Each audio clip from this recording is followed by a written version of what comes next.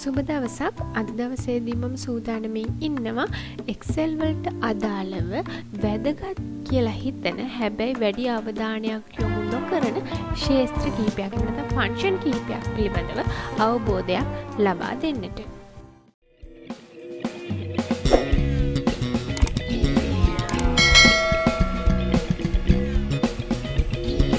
දවසේදී එවැනි ෆන්ක්ෂන්ස් 12ක් පිළිබඳව ඔබට පැහැදිලි කරන්නට අපේක්ෂාවෙන් ඉන්නවා. එයින් පළවෙනිම ෆන්ක්ෂන් එක හැටියට මම තෝරගන්නේ අපිට අවස්ථාවක් උදා වුණොත් සංඛ්‍යා සමූහයක් එකවර Excel sheet එකකට යොදා ගන්න අපි කොහොමද එය ලබා ගන්න කියලා පැහැදිලි කරන්න.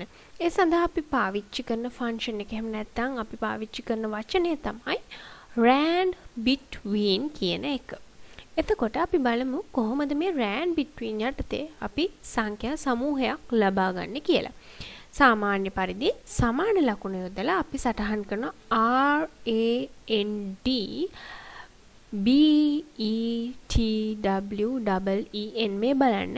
අපි මේ විදිහට සටහන් කරාම ඊට අදාළ පිළිතුරු අපිට ලැබෙනවා. එතනදී rand between කියන වචනේ ඩබල් ක්ලික් කරපු සැනින් ඒ අවස්ථාව අපිට උදා වෙනවා.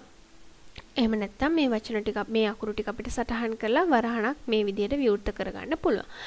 මේ ක්‍රියාකාරකම සිද්ධ වෙන්නේ කොහොමද කියලා සිද්ධ වෙන්න ඕන ආකාරය මෙන්න මේ විදිහට සටහන් කරලා අපිට පෙන්නනවා උපකාරයක් වශයෙන්. එතකොට මම මෙතන වරහන් ඇතුළත සටහන් කරන්න ඕනේ මට මොන පරාසයේ තියෙන ඉලක්කම්ද මෙතන සටහන් විය යුත්තේ කියලා. උදාහරණයකට මම කිව්වොත් එහෙනම් මම ළමුන්ගේ ලකුණු ප්‍රමාණයක් මෙතන අපේක්ෂා කරනවා කියලා. මට ඕනේ ලකුණු 50ත් කමාවකින් තමයි අපි වෙන් කරන්නේ 50 සිට 100 දක්වා තියෙන ඉලක්කම් පරාසය ඇතුළත තියෙන ඉලක්කම් සටහනක් තමයි අවශ්‍ය වෙන්නේ කියලා මෙතනින් අපි සටහන් කරනවා.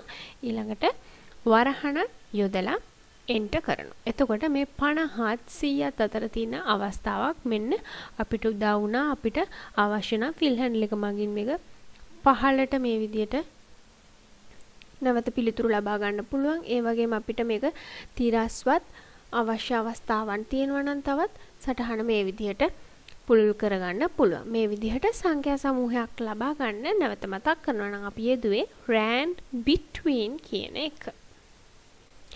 දෙවෙනියට මම කියලා දෙන්න සූදානම් වෙන්නේ කොහොමද කැපිටල් අකුරු ලිස්ට් එකක් ලබා ගන්න කියලා. සරලව කිව්වොත් අපිට Word වල වගේ මේ ෆොන්ට් එක යටතේ දකින්න ලැබෙන Excel වලදී කැපිටල් කරන්න, සිම්පල් කරන්න අදාළ tool එකක්. ඒකට හැබැයි අපිට ෆන්ක්ෂන් එකක් කරා මේ ක්‍රියාකාරකම සිද්ධ කරන්න පුළුවන්කම තියෙනවා. අපි බලමු කොහොමද ඒක සිද්ධ කරන්න කියලා. මම ඒ සඳහා මේ විදිහට නම් ටිකක් යොදාගත්තා. කැපිටල් අකුරු වලට අපි කියනවා සාමාන්‍යයෙන් upper case කියලා. එතකොට මේ කියන අවස්ථාවට අපි යොදා ගන්නවා upper කියන වචනය. අපි බලමු කොහොමද කරන්න කියලා. සමානයි UPPER. ඔබට දැනුත් දකින්න පුළුවන් මේ විදිහට ඒකට අදාළව තියෙන වචනයක් තියෙනවා නම් මෙතන සඳහන් වෙනවා. ඊට පස්සේ අපි අප කරන්න ඕනේ මොන සෙල් එකද කියන එක මේ විදිහට තෝරගෙන වරහණක් යොදලා එන්ටර් කරාම බලන්න මේ AM සමන්ති කියන එක මේ විදිහට අපිට කැපිටල් කරලා දුන්නා. මේ විදිහට අපිට නම් ලිස්ට් එකක් අපි සටහන් කරලා තියෙනවා නම් ඒ නම් ලිස්ට් එකම අපිට මේ විදිහට කැපිටල් කරගන්න පුළුවන්කම හම්බෙනවා මේ upper කියන අවස්ථාව යටතේ. තුන්වෙනි අවස්ථාවේදී මම සූදානම් වෙනවා මේ ඔක්කොම අකුරු සිම්පල් කරන්නේ කොහොමද කියලා දෙන්න. එතකොට අපි සිම්පල් සඳහා යොදා ගන්න වචනේ තමයි lower කියන එක. අපි බලමු කොහොමද lower අකුරු සටහන් කරන්න කියලා. ඒ වගේම සමාන ලකුණ යොදලා LOWER මේ විදිහට lower කියලා සටහන් කරලා වරහණක් විවෘත කරලා අපිට සිම්පල් අකුරු ගන්න අවශ්‍ය වචනේ මේ විදිහට තෝරගෙන වරහණ නැවත වසලා එන්ටර් කියන ලකුණ යෙදුවොත් මේ බලන්න AM සමන්ති කියන මේ වචනේ අපිට මේ විදිහට සිම්පල් වෙලා ලැබුණා. ෆිල් හැන්ඩල් එක මගින් අපිට පුළුවන්කම ලැබෙනවා අනිත් වචනත් ඒ විදිහටම සිම්පල් බවට පරිවර්තනය කරන්න. ඒ විදිහට වචන සිම්පල් කරගන්නේ අපි lower කියන වචනය මගින්. ඊළඟට මම සූදානම් වෙලා ඉන්නවා ඔබට පැහැදිලි කරන්නට මේ වගේ කොලම්ස් දෙකක තියෙන වචන. එහෙම නැත්නම් සෙල් දෙකක වචන එක සෙල් එකකට එකතු කරලා සටහන් කරන්නේ කොහොමද කියලා දෙන්න. අපි බලමු ඒක කරන්නේ කොහොමද කියලා. ඒ සඳහා භාවිතා කරන වචනය ටිකක් දිගයි. හැබැයි අර විදිහට අපිට තෝරලා ලබා ගන්න පුළුවන්. concatenate කියලා තමයි අපි සටහන් කරන්නේ. අපි බලමු කොහොමද කරන්නේ කියලා. සමානයි CON. මේ බලන්න.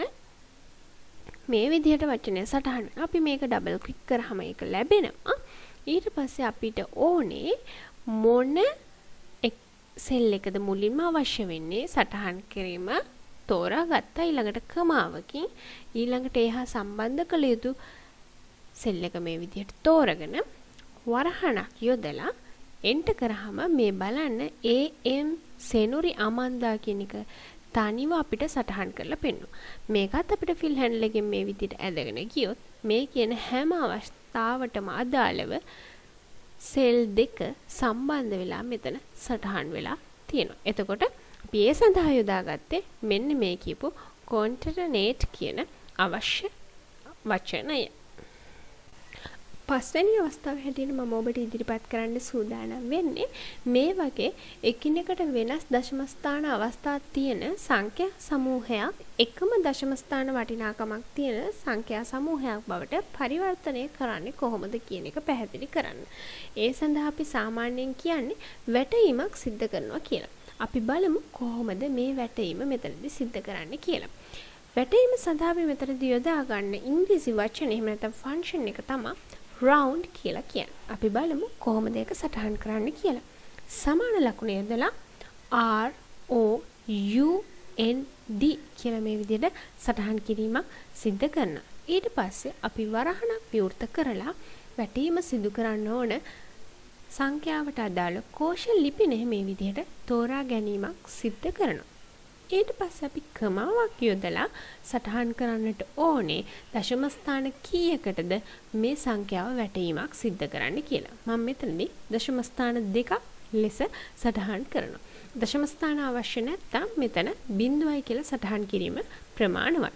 ඊළඟට අපි නැවත වරහන් වහලා එන්ටර් කරනවා. එතකොට ඔබට සංඛ්‍යාව දශම ස්ථාන දෙකකට ආදේශක වෙලා පෙන්නනවා. අපි ෆිල් හැන්ඩල් එකෙන් මේ විදිහට අරගෙන ගියොත් අනිකුත් සංඛ්‍යාත් ඒ හා සාපේක්ෂව අවස්ථාවන් දෙකක් යටතේ එහෙම නැත්නම් දශම ස්ථාන දෙකක් යටතේ සටහන් වෙලා පෙන්නනවා. එතකොට අපි වැටීම සඳහා පාවිච්චි කරන වචනය තමයි round.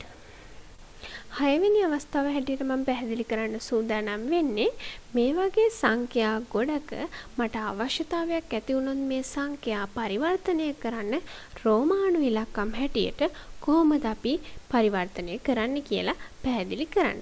ඒ සඳහා අපි පාවිච්චි කරන වචනය තමයි Roman. අපි බලමු කොහොමද එය සිදු කරන්න කියලා.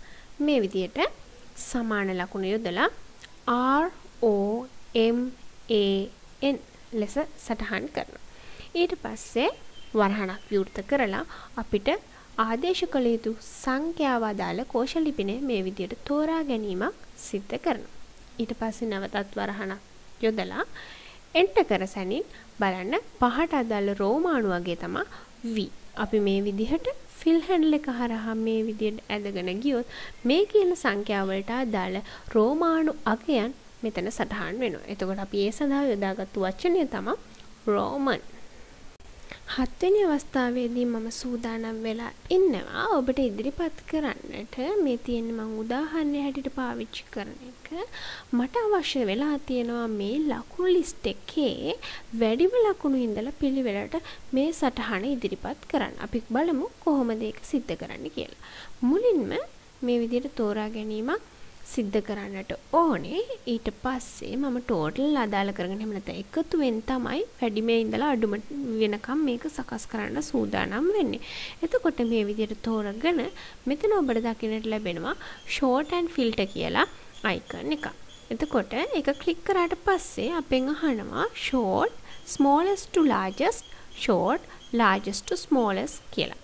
විශාල අගයේ ඉඳලා කුඩා අගයට මම මේ ගණනය කරන හින්දා largest to small කියන එක ක්ලික් කර සැනින් අපිට මේ විදිහට මැසේජ් බොක්ස් එකක් එනවා.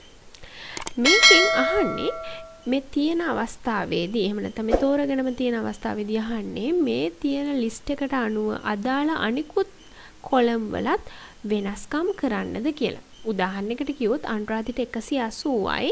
එතකොට 180 යන්නේ වෙන තැනකට නම් අනුරාධි කියන නමත් ඒ අවස්ථාවට වෙනස් වෙන්න ඕනද කියන එක. අනිවාර්යයෙන්ම ඔව් මේ ළමයාගේ තමයි මේ ලකුණු. ඒකින්ද ඒ ළමයාගේ නමත් එක්කම තමයි ලකුණු වෙනස් වෙන්නට ඕනේ කියන එක මෙතනදී තේරුම් කරනවා. Continue with the current section කියන එකෙන් අදහස් කරන්නේ selection කියන එකේදී මෙන්න මේ අවස්ථාව වෙනතම අපි තෝරගත්තු අවස්ථාව විතරයි වෙනස් වෙන්නේ. අර නමුත් එක්ක ඒවා වෙනස් වෙන්නේ නැහැ. ඒකින්ද අපි සාමාන්‍යයෙන් මේ තියෙන එකම වෙනසක් කරන්න නැතුව short කියන එක ක්ලික් කරොත් බලන්න 267 තිබුණේ කසුන්ගේ 180 තිබුණේ අනුරාධිගේ ඒ අවස්ථාවන් අදාළ විදිහට වෙනස් වෙලා මේ ලිස්ට් එක ආරෝහණ ක්‍රමයට නිවැරදිව හැදුණා. එතකොට අපි ඒ අවස්ථාව සඳහා පාවිච්චි කරේ short and filter අවස්ථාව. ඊළඟට මම ඔයාලට කියලා දෙන්න සූදානම් වෙන්නේ කොහොමද අපි මේ ගණනය කිරීමක් කරේ කියලා පස්සේ අපිට අවශ්‍ය වුණොත් හොයාගන්න ඒ දේ කරන්නේ කොහොමද කියලා දෙන්න. ටෝටල් එකේ හෙව්වේ යම්කිසි සූත්‍රයක් යොදලා හැබැයි ඒ සූත්‍රය මොකක්ද කියලා අපිට පස්සේ අවශ්‍ය වුණොත් මතකයට ගන්න අපි ඒක ඉක්මනින් කරගන්නේ කොහොමද කියලා බලමු.